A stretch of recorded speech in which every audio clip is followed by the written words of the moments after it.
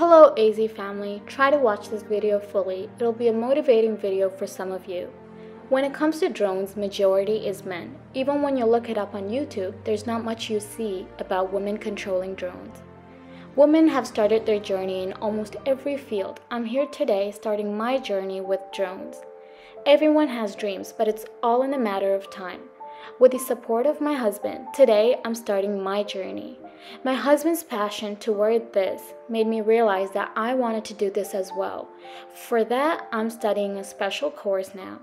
It's hard with a baby, but I'll be sharing what I know with you all.